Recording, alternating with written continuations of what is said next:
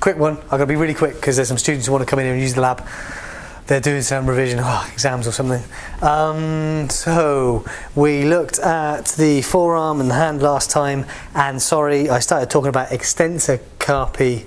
Oh no, I started talking about the extensor carpi radialis muscles, and I flipped and started calling them flexor carpi radialis brevis and flexor carpi radialis longus. Sorry, thank you Terence for pointing that out. I've added a little annotation, so watch out for that. Yeah. So this week we got that far. How about we do that bit? Should we do that bit? Just add the next set of muscles on there. So here's the hand. I got the bones as well, so we should maybe talk about some of the carpal bones. Should we start with the carpal bones? Can do. Right, so let's stick with the right hand because that model is the right hand as well. So here's the right hand, here's the thumb. Here's the first metacarpal of the thumb. The first metacarpal articulates with trapezium. Trapezium is here. So trapezium then has scaphoid, and scaphoid is between trapezium and the radius. And it's the scaphoid that people break when they fall and break their fall with a flexed wrist and so on. And of course, we were talking about the anatomical snuff box. If somebody's broken their scaphoid bone, you can often tell that it's broken by poking inside the anatomical snuff box in between those tendons. That's where you find the scaphoid bone. And if they get pain, they may well have broken the scaphoid bone. The other thing I always remember is this little bone here, like a P, so that's pisiform. Also over this side we've got this hook. This is the hook of the hamate, so the hamate is over here. So this is over by digiti minimi, the little finger. And pisiform is beside triquetrum. So now we've got 3 more bones left. These 2 in the middle, we've got capitate and lunate. So capitate is the big one here. So capitate is articulating with this metacarpal here, and lunate is around here. So trapezium, scaphoid, and then the little bone. So that's trapezoid. So trapezium at the base of the thumb, scaphoid between the trapezium and the radius bone, and trapezoid is the little bone in there. And then we've got capitate and lunate. And then the one with the hook, that's the hamate, hook of the hamate. This P here is pisiform, and pisiform is on top of triquetrum. So those are the bones of the wrist. What about the muscles? The muscles. So here are the muscles of the hand. We talked about palmaris longus last week as one of these tendons here. So palmaris longus continues and it flattens out into this aponeurosis. This is a palmar aponeurosis, this flattened connective tissue sheet, which actually is tightly adherent to the skin. This is really awkward to dissect away from the skin because it sticks so tightly to it, and it's important when gripping things. It gives you a good grip as you move your hand to hold onto something. So let's take that off. Ooh. Oh, blimey.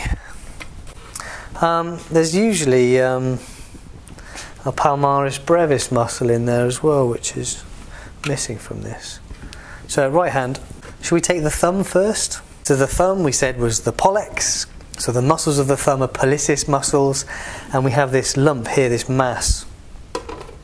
Right, which is the thenar eminence. Literally it means, you know, that bit of your hand. That's where the word came from. It's the ball of the thumb. And we have some muscles here. Now, we talked about so we've got flexion and extension and abduction and adduction. So these muscles are doing those jobs and are named appropriately. So this muscle out here, right, so if you contract this muscle, you're going to be abducting the thumb. And we saw there is a long abductor of the thumb. This is a short abductor of the thumb. So this is abductor pollicis brevis.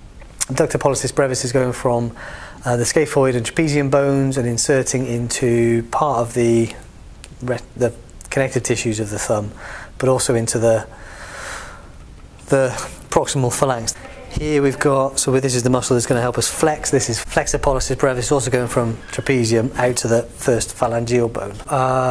Abductor pollicis brevis and flexor pollicis brevis. Now if we take those off, we see the third muscle of the thenar eminence, and this here is the opponens pollicis muscle. So opponens pollicis, that again goes from the trapezium bone, but it passes to the first metacarpal, and that does a couple of things, because rather than flexing the thumb, it flexes that joint, but it also rotates that joint a little bit. So if we're talking about opposition of bringing the thumb and the little finger together, opponens pollicis gives some rotation to help that. So those are the three muscles of the thenar eminence. Those are innervated by the median nerve. There's another muscle here which you can see. If I take that off, that helps. This is adductor pollicis. So if that is abduction, then this is adduction. Then adductor pollicis is bringing the thumb back to the fingers. This is what adductor pollicis is doing.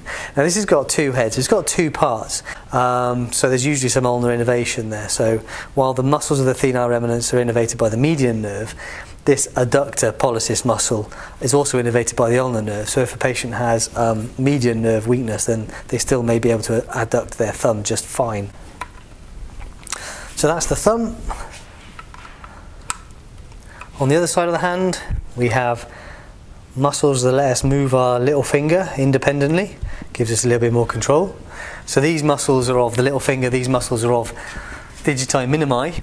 So if these muscles are of the little finger, they're digiti minimi muscles.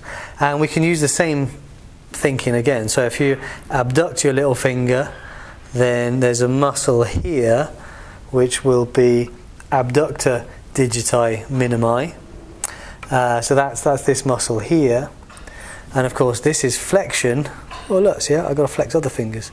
If I flex my little finger, I'm using flexor digiti minimi as well as other muscles, but then this muscle then is anterior, so this is flexor digiti minimi. This is in fact flexor digiti minimi brevis, because there is also a flexor digiti minimi longus, which I think we talked about last time. Flexor digiti minimi brevis is coming from the hook of the hamate, and abductor digiti minimi is coming from pisiform, and then they're extending into the extensor retinaculum, these connective tissues at the back of the finger, and into the proximal phalangeal bone of the fifth digit. Now if we take those muscles off, there we go, we can see this deeper muscle, and this deeper muscle, look how it's kind of twisting around here. This is opponens digiti minimi. So this is the opposite. This is the matching muscle to opponens pollicis. And so opponens digiti minimi is passing from the hook of the hamate to the fifth metacarpal. And if you contract that muscle, that's going to rotate this joint and probably aid in flexion. So it's helping that opposition movement.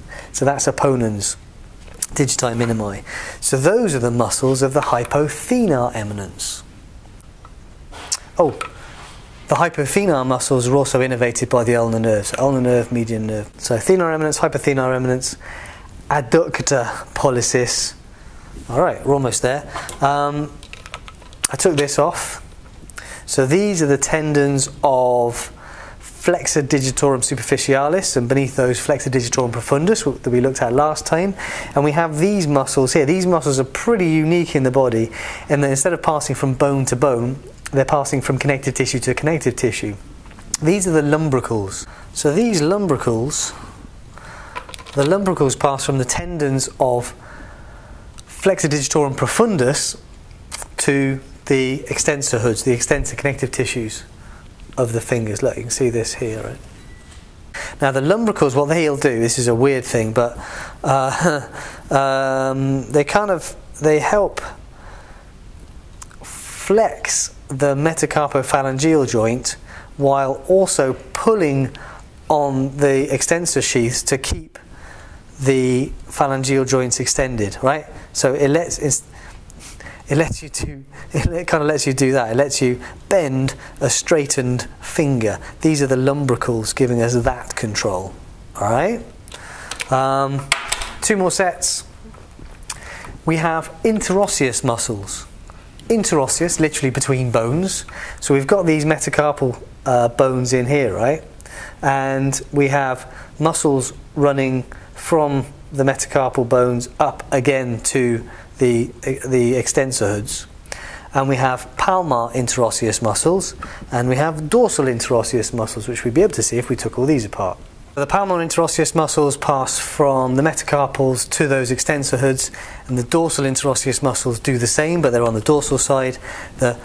We can remember pad and dab. So the palmar interosseous muscles adduct, the dorsal interosseous muscles abduct, pad and dab, right?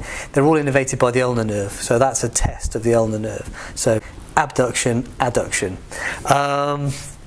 Okay, so we've looked at the carpal bones and the metacarpals and the phalanges. In the hand then, we want to think about the palmar aponeurosis, the muscles of the thenar eminence, innervated by the median nerve, the muscles of the hypothenar eminence, innervated by the ulnar nerve, the lumbricals, and the palmar interosseous muscles and the dorsal interosseous muscles, which let us adduct and abduct, also innervated by the ulnar nerve. And then don't forget adductor pollicis, and forms this bit here, this part of the web. All right, I'm done. I've got students who want to use the room.